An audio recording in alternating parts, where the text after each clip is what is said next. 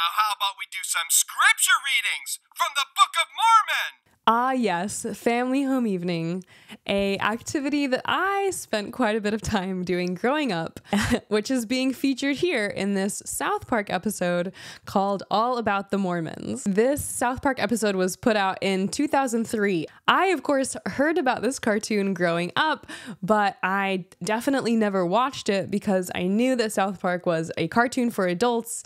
Some people said that this episode was anti-Mormon, and so I definitely never watched this as an active member. Even the language in the episode or in South Park in general alone would keep me from watching something like this. But I did watch this one time 8 years ago, right when I first left the church. Some people suggested it to me and my husband who were in the process of leaving. And so today I'm watching it again for the second time. I will say I've learned a lot of Mormon history since then. And so I am so excited to give you my ex-Mormon hot take on the South Park episode All About the Mormons. I will also be reacting to a video that an active Mormon did several years ago where she, as a believer, is reacting. So we're going to have a little bit of my reaction and a little bit of my reaction to the reaction. Before we jump in, just a reminder to like this video, subscribe to my channel, and drop a comment below about your reaction, or if you have any of your own favorite Mormon pop culture references that you want to share with everyone in the comments. We have a new student joining us today who has just moved here from Utah. I love that Gary is blonde because the Mormon stereotype is definitely all Mormons are very white and blonde people from Utah. I'm really excited to live in this town and share all kinds of great experiences with you, my new friends. In the Mormon reaction video, she reminds us that not all Mormons are from Utah. And that's a very common defense about Utah Mormons is that it's a worldwide church and there are more members outside of the United States than in it. But ultimately, the highest concentration of Mormons is still in Utah. That's where they fled after Joseph Smith died. And as much as Mormons don't like that stereotype, if you ever visit Utah, there is a Mormon chapel on every single block. Maybe he won't fight. Oh, I get it.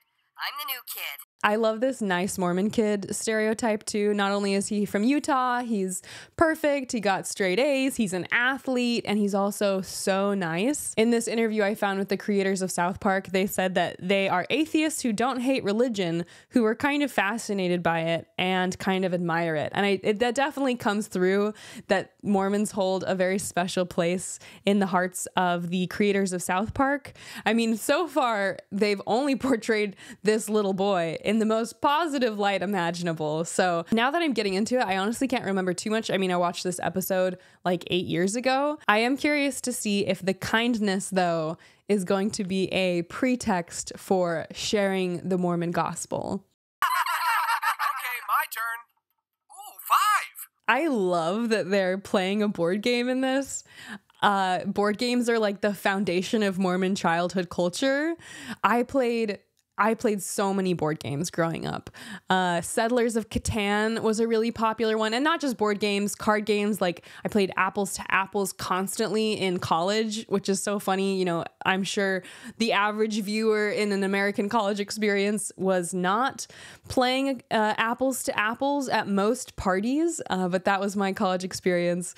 And they're just so wholesome. That even just the laughter of the family, it's just so wholesome. But I love the contrast between the Mormon family and everyone else, where the wholesomeness is almost eerie because it doesn't seem real. Well, it's great you could join us for family home evening, Stan. So many kids. Hello, Stan.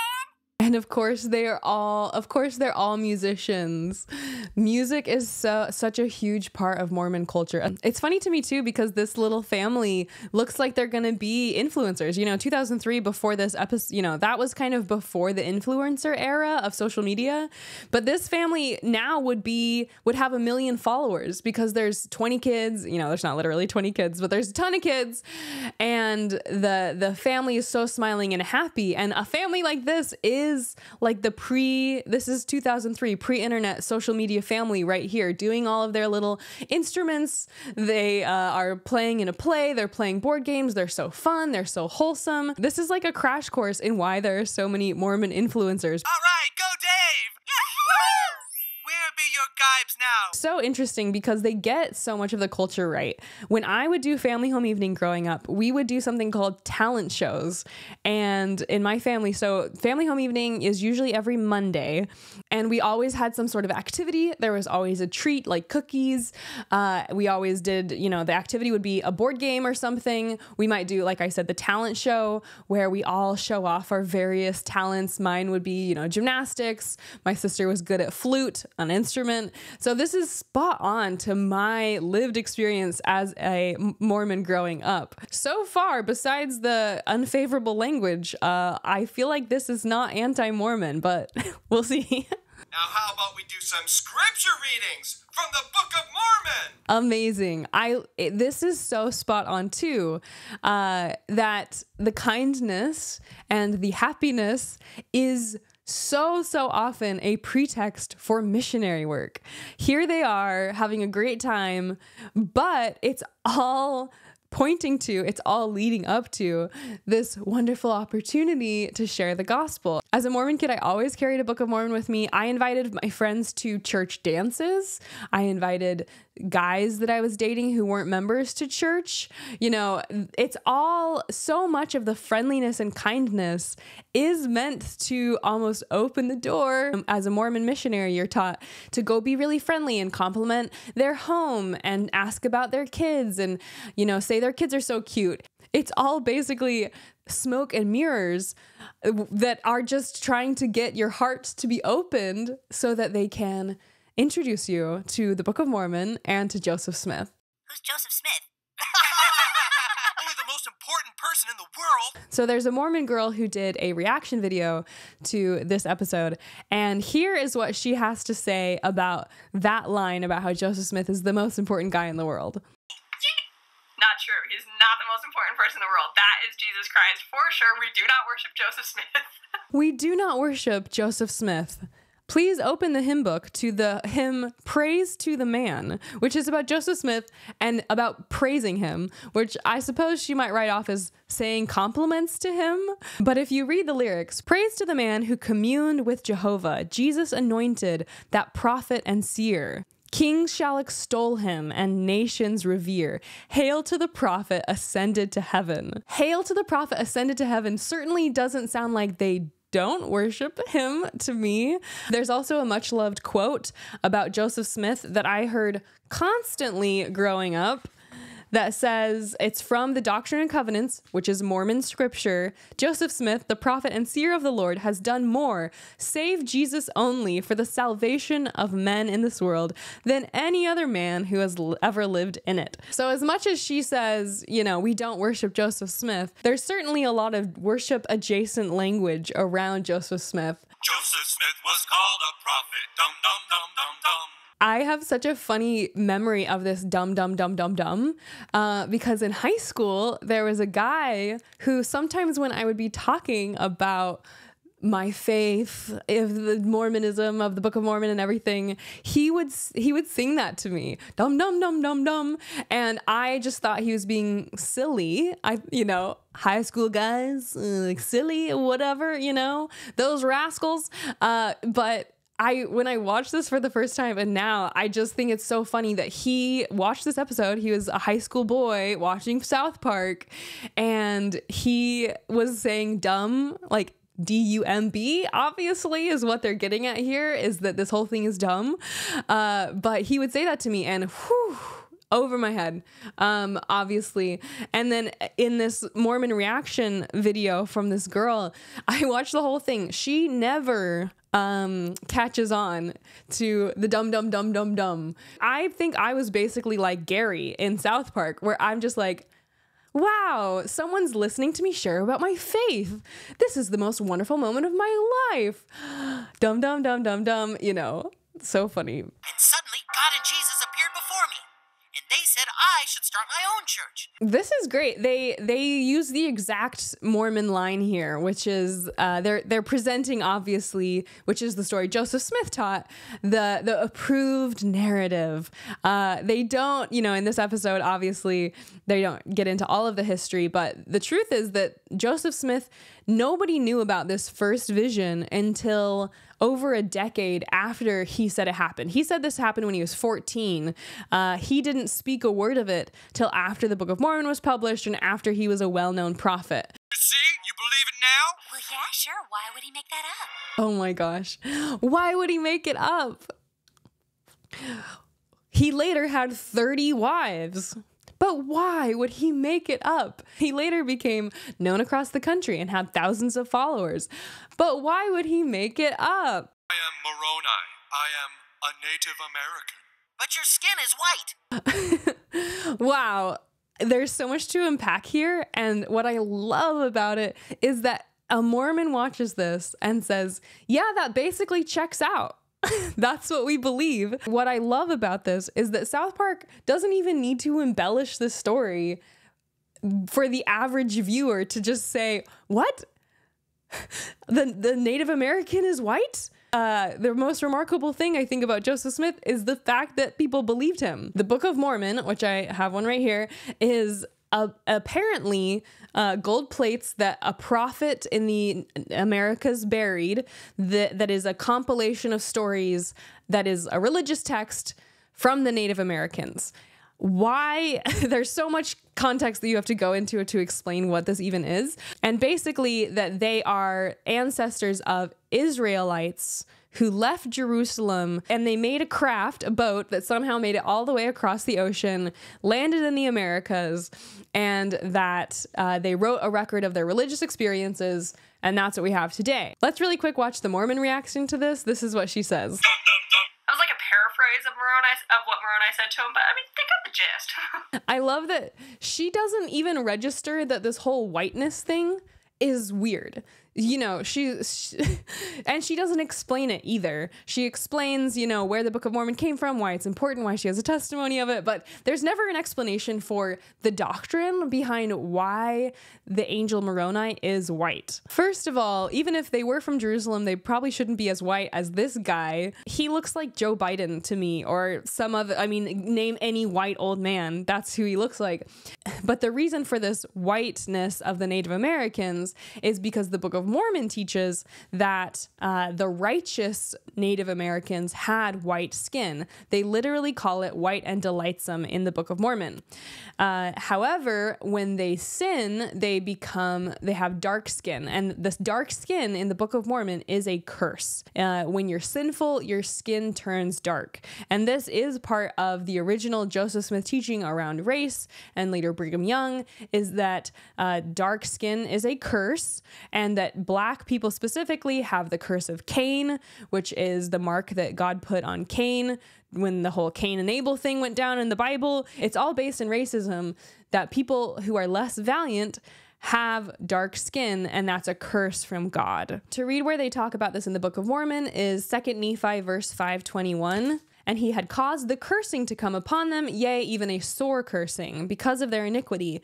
For behold, they had hardened their hearts against him, that they had become like unto a flint. Therefore, as they were white and exceedingly fair and delightsome, that they might not be enticing unto my people, the Lord God did cause a skin of blackness to come upon them. And so that's why we see, and it's so funny that she doesn't explain why this whiteness is being added as an element to South Park. That's why we see Angel Moroni as white, is because he is one of the fair and delightsome people. And so this depiction of Moroni being white is definitely rooted in racism. It's rooted in Joseph Smith's racism, carried on to Brigham Young, later even in the civil rights movement in the 1960s and 70s and 80s. The church was opposed to the civil rights movement. Black people were not allowed to have the priesthood. They were not allowed to enter the temple until the late 70s.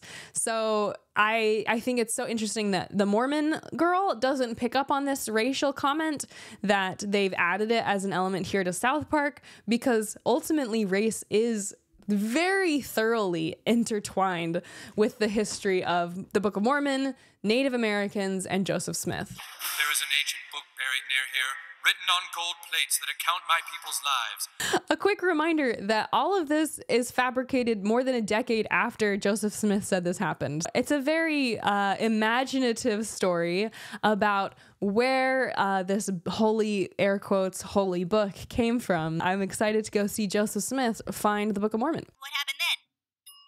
Ooh, the Rice Krispie squares are done! Oh my gosh. I also love how they're depicting sugar in this. Sugar, also known as the only Mormon vice.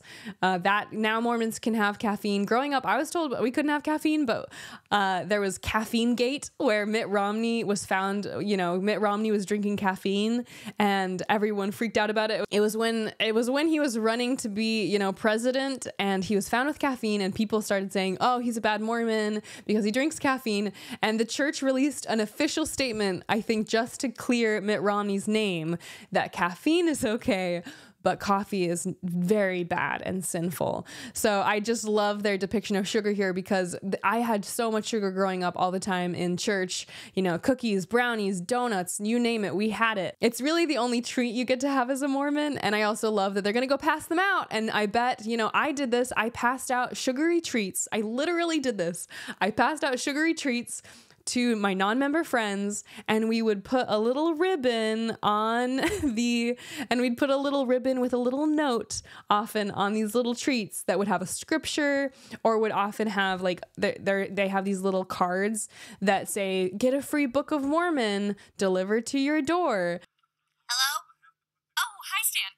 He goes home and his family doesn't love him like the Mormon family loved him. I do think, looking at some of the interviews with Trey Parker and Matt Stone, who started South Park, they describe the Book of Mormon musical as an atheist love letter to religion. And that's, I think, also what I see here.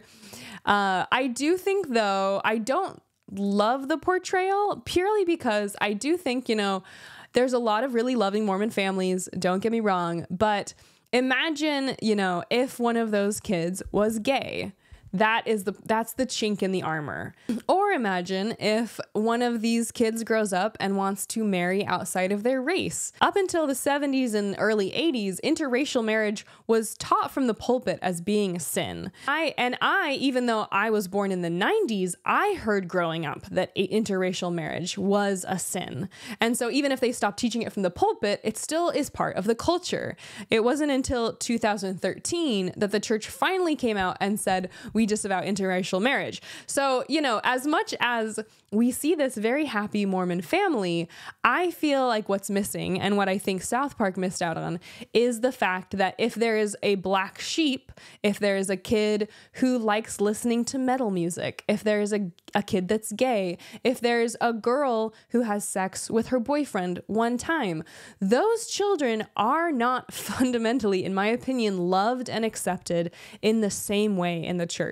And so I feel like I think that they're playing on the stereotype, right, of the very happy Mormon family. But the problem with this stereotype is that if there's a kid that doesn't meet every Mormon rule, if they don't check every Mormon box, they are not part of the family in the same way anymore. And so I'd like to fact check this happy family aspect. Every family is happy and unhappy in their own ways. Some families have more issues than others in and out of the church. Even if these parents were to get divorced, that, when my parents got divorced, that was a crazy, difficult thing for me to go through. And they published my parents' divorce in the church bulletin. They put it in the little pamphlet they give out, and they hand it out to every single member, an announcement that my parents got divorced, and that was so sad, and hopefully that fate did not happen to anyone else in the congregation. There's this happy, smiling Mormon veneer, but if you dig beneath it and ask, what about the gay kids? What about the people of color? What about the girls who want to pass the sacrament? What about the women who can't have children? Once you start digging through, if you have a family that falls outside of the biological cisgender nuclear family, it's not this is not what happens. And I think that that's what's missing from the South Park episode. I think if I was writing this Mormon family, I would have had one kid be the black sheep who was always up in his room, and you never see him. He never appears. They just refer to him as the little Johnny who's up in his room and who will not be coming down tonight. There's always going to be somewhere hiding a black sheep that the family doesn't really pull out to play their instrument like they do the other kids. Just a reminder before we continue, please like this video, subscribe to my channel. If you have an awesome Mormon pop culture reference, because there are actually quite a few of them, please drop it in the comments. If you are someone recovering from Mormonism, you grew up in the church, you're trying to leave and finding it difficult to unravel Mormonism from your human existence, please check out my book, How to Leave the Mormon Church. There's a link in the description below. This is the hardcover version. It took me about 2 years to write this. It's everything I learned about how to leave the church, not just to leave it, but to leave it and be happy and live a full life after leaving. Wow. Inside the stone box, I found the magical seer stones. Under that, I found 4 gold plates written in strange writing. Wow, there it is in all its glory, the Book of Mormon. You'll see on the gold plates, there's writing. Joseph Smith said that was Reformed Egyptian, which linguists say is made up language. There's Egyptian, but there's no such thing as Reformed Egyptian. Let's see how our Mormon friend reacted to this moment. All morning when the angel had told me to look. Maybe there isn't. He didn't have to dig around all morning, guys. The angel directed him where he should go. He saw it in his dream the night before. Her laughter here and like her nonchalance just cracks me up. She's just so like, duh, guys. He knew where they were because an angel told him. This is so silly.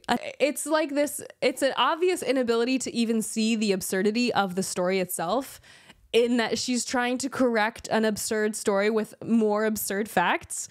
But that's how all of belief is, you know, whether you are a Mormon or just a Christian or any religion, it's all based on faith. You know, a spirit came down and impregnated a virgin, but not through sex, just through divine intervention somehow, and the baby she had was a god, or God made manifest, or the Son of God, and then he was crucified. You know, all religious stories are nonsensical. All of them are miraculous or made up, whatever you want to call it. And so it's hard to tease her too much, because essentially all religious belief, if you explain it back to someone with no context, does sound absurd, to be honest. The angel Moroni appeared to me again and said that I am not allowed to show the plates. Obviously, you know, the people at the time also just said, hey, if you can just let us see them, that'll clear things up mighty quick. But no, he was not allowed to show them the plates. Because first I must translate what's written on the plates into English. Dum dum dum dum dum. Let's listen in to what our Mormon friend has to say about this portion. Okay, that's not true. Other people saw them. Actually, if you guys get a copy of the Book of Mormon, which actually there's a link down below in my description box, if you want a free Book of Mormon, you can have it delivered directly to your door for free. OMG, she's giving us the opportunity to get our very own Book of Mormon. It's almost like everything Mormons do is an excuse to share the gospel. So funny. She is being a missionary within the South Park episode about Mormons being missionaries. This is too meta. If you want a free Book of Mormon, you can have it delivered directly to your door for free. I think this free. The funny thing is that you, if you take the hook and get hooked into the religion, reeled in, guess how much of your income you have to pay in order to be considered a worthy member? 10%. So, you know, as much as members love to talk about this free opportunity to have one delivered to your door for free. Well, if they can get one member, that member will give them 10% of their income for the rest of their lives, and that money is tax-free. So this little investment of a book to print and missionaries who do it for free to walk it to your door, actually Mormon missionaries pay to serve a mission. It's actually one of the best investment programs imaginable, which is why the Mormon Church has over $100 billion. But anyways, in the Book of Mormon, in the first 2 pages of the introduction, there's the testimony of the 3 witnesses and testimony of the 8 witnesses. So a total of 11 people actually saw the golden plates, and they wrote down their testimony to prove that, yeah, we actually saw these things, they really exist, and here's our names to go with it. Oh, what a claim. 11 people. I heard this all the time growing up, and it's still in the Book of Mormon today, what she's talking about. The testimony of the witnesses. This is the testimony of the 3 witnesses and the 8 witnesses. And if you look closely, which I'll put a screenshot here, if you look at the names, you'll see Whitmer, Whitmer, Whitmer, Whitmer, Whitmer. You'll also see Smith, Smith, Smith. So it definitely seems like they're pulling from a fairly small pool to get these witnesses. Some of these witnesses, obviously with the name Smith, were people Joseph Smith was related to by blood. The Whitmers were very close friends. All of these people had a lot of skin in the game to make sure that the Book of Mormon was a success and that Joseph Smith was a prophet. And a lot of money invested in the Book of Mormon too. For example, Martin Harris mortgaged his farm in order to get this printed. So all of them had a very strong motivation for this little project to work out and for all of them to get some notoriety as hitching their wagons to Joseph Smith. Also, many of them later said that they didn't see them with their physical eyes, they saw them with their spiritual eyes. To give some context, I'm reading here from No Man Knows My History. This is a direct quote from one of the 3 witnesses. One of them was named Martin Harris, and he's being questioned by a lawyer who asked him, "Did you see the plates and the engravings upon them with your bodily eyes? The eyes in your head?" To which he replied, "I did not see them as I do that pencil case, yet I saw them as with the eye of faith. I saw them just as distinctly as I see anything around me, though at the time they were covered with a cloth." And so as much as members want to say, look at all of these people who saw them, many of them later said they only saw them with spiritual eyes, not their actual physical eyes. And a lot of them had so much skin in the game and money invested that the motive, and even that their literal family, it's hard to look at this as an unbiased, grabs people from the street and asks them to look. He's asking his closest confidants and his family members. I think there's something to that religion. That's what they made me think too. Oh man, it worked. It worked.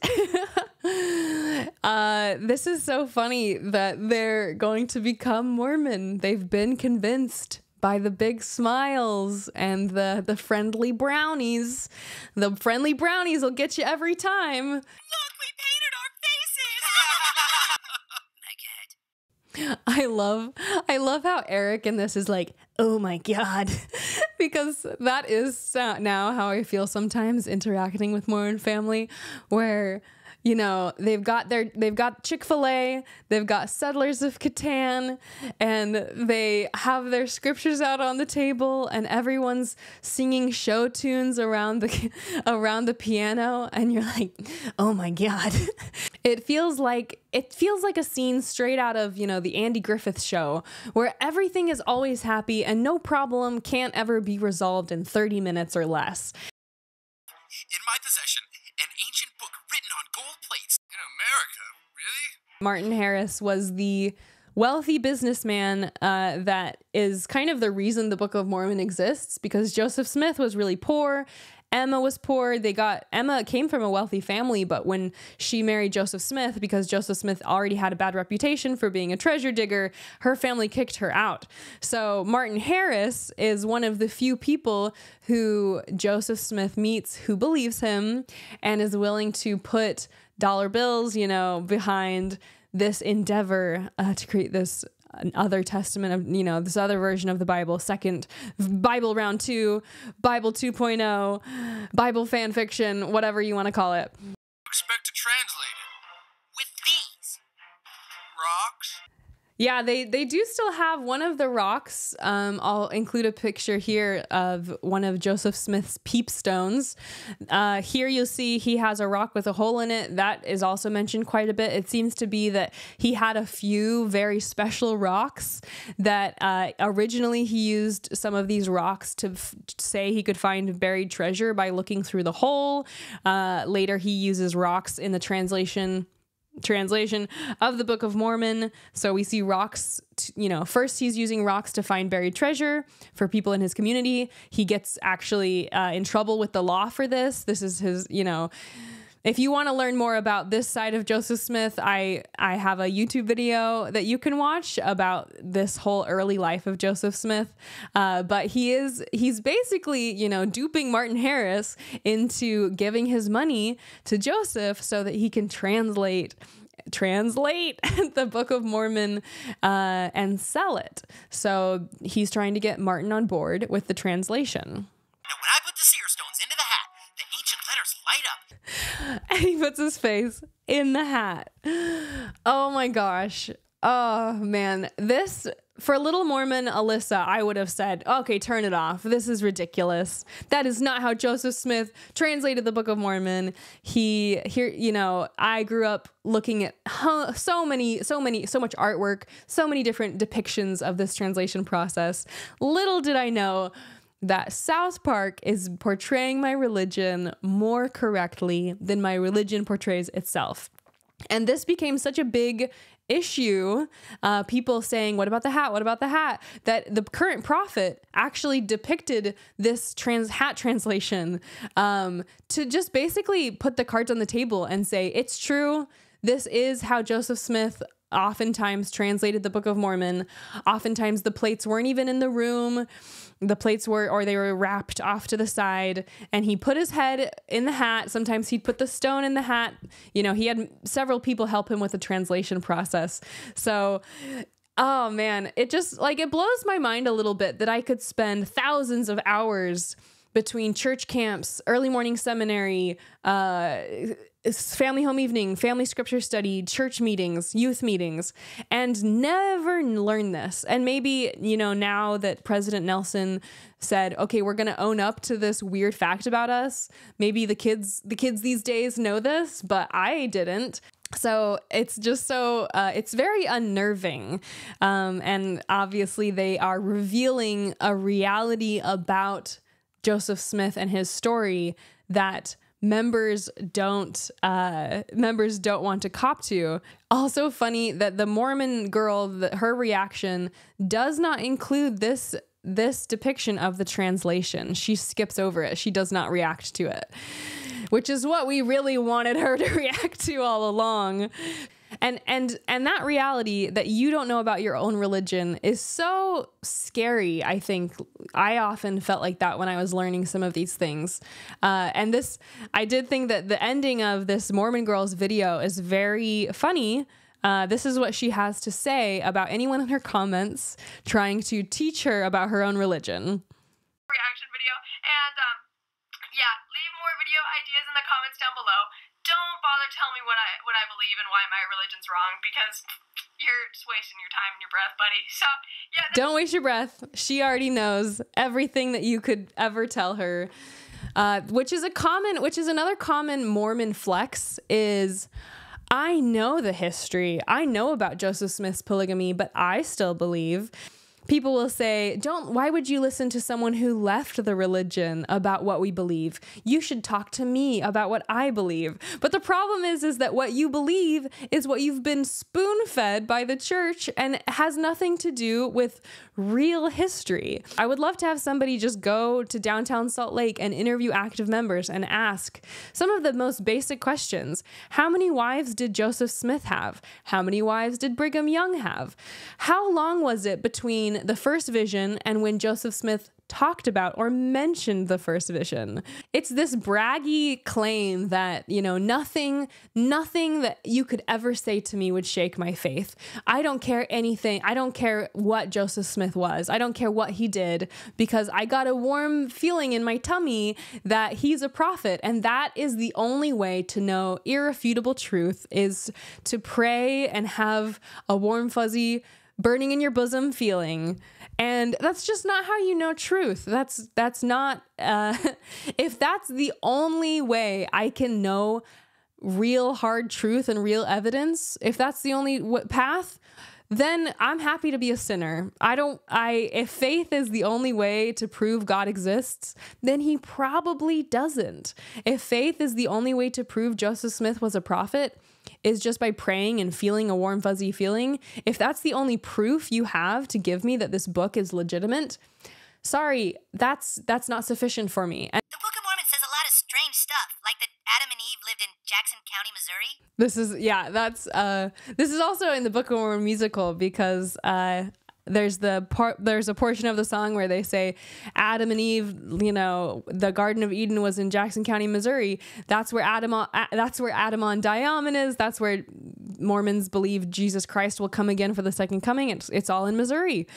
But I love that they're portraying the dad as now just a believer. He's playing the board game, he's throwing the dice, he's hearing claims that sound a little nonsensical and saying, what's the problem with that? How do you know he isn't just making stuff up and pretending he's translating off golden plates?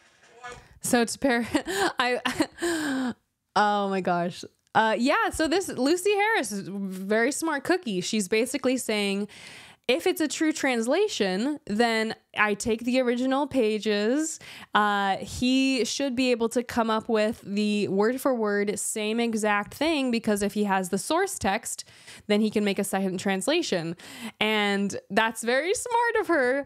The official Mormon narrative is not that Lucy Harris took them, but that the pages were lost or stolen by evil people, and then they rewrote them and changed them because they wanted to have Joseph Smith retranslate, and then the evil people would catch him in the lie.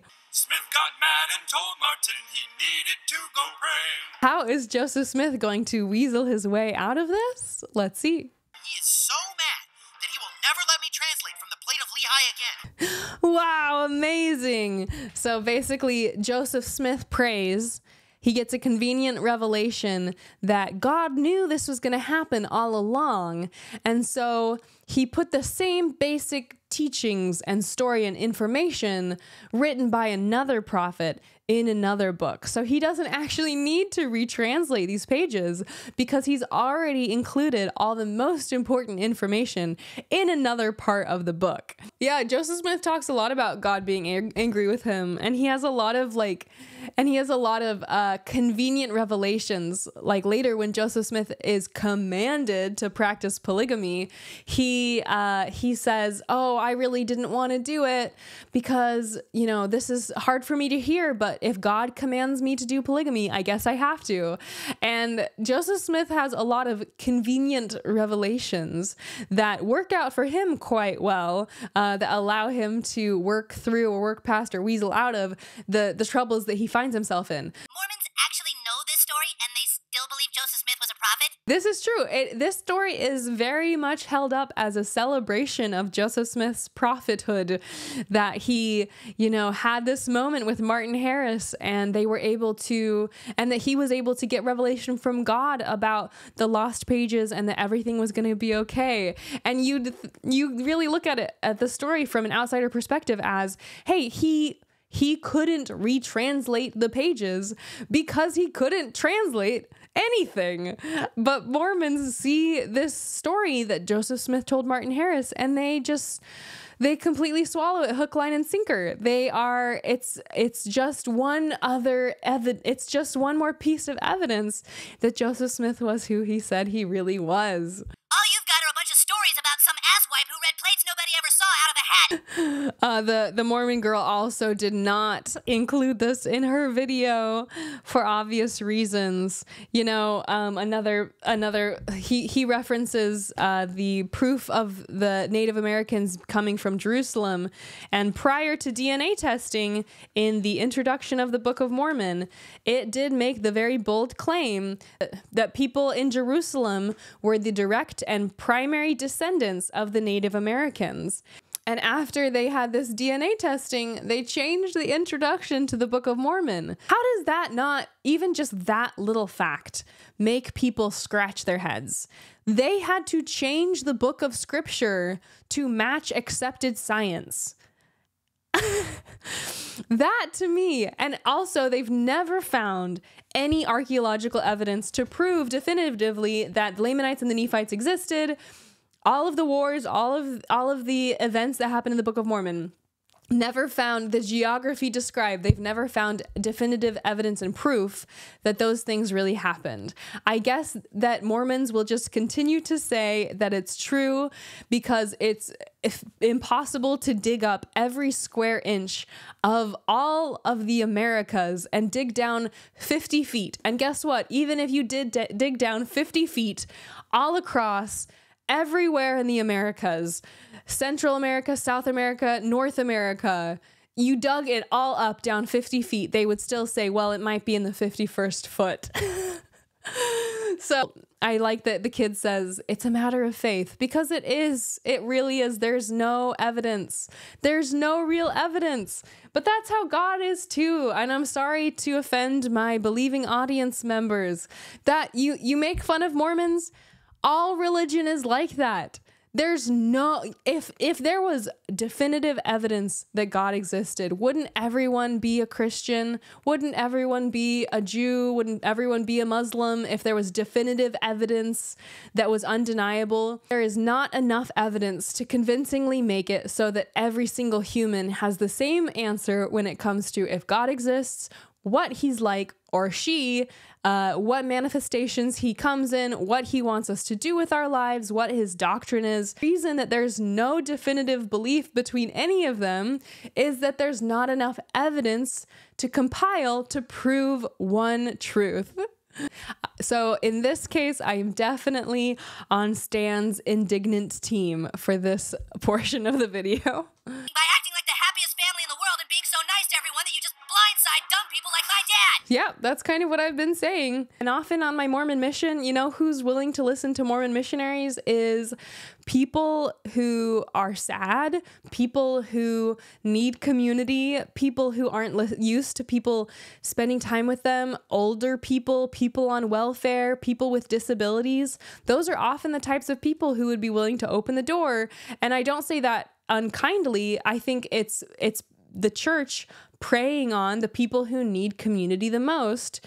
And here they're saying dumb people. I say people who are fallen on hard times, people who don't have family members to trust, people who are single moms. These are the easiest targets for Mormon missionaries because they are the people who are the most needy. And that's often who religion gets to the most quickly. It's people who are hard on their luck. It's people who need help and who look to the happy, smiling missionaries who see it's transactional. Maybe you'll give me some help and I'll get baptized because that's what you want from me. Oh, sorry, it makes me a little melancholy to think about. And maybe Joseph Smith did make it all up, but I have a great life. Yeah, that's funny. He's now giving this speech because this is what I said earlier, which is how often it is that members will say, what if it isn't true? Well, then it gave me a beautiful life. It gave me a happy family. And so honestly, if it's true or not, doesn't even matter. And, it's almost like there's this underpinning belief in Mormonism that even if something is make-believe, does it matter if it makes you a better person? And it's this kind of and it's this kind of fantasy that I think keeps the church going for so long is they don't really care about evidence. They don't care about science as much as they care about faith and promoting this feeling of goodness and happiness. And is that so bad? And I might not say it is so bad. I might not say Mormonism is so bad if it didn't do real damage and harm. And that's the problem, is that members only see the good because the good works for them. But this is a really selfish point of view, because it's saying if something works for me, then it's good, definitively good. If it works for me, I won't walk away from it, even if it's bad for other people, even if the doctrine teaches unkind, bad, horrible, racist, sexist, homophobic things about other people. If it works for me, why would I walk away? And to me, that's why the heart of Mormonism is very insidious, because those who are members turn a blind eye to the people who are damaged by the religion, because if it works for them, where's the problem? And I find that to be sickening, honestly. Like, I definitely think that the South Park episode about Mormons is hilarious. I'm glad it exists. I also would love to do a review on the Book of Mormon musical. Thank you for watching this video. A reminder to like this video if you enjoyed it and you want to see more content like it. Subscribe, and I'm gonna let some Mormon missionaries in heaven take us out. Would you like to stay for some cookies and punch? Yes, would you? No, I need to be getting back.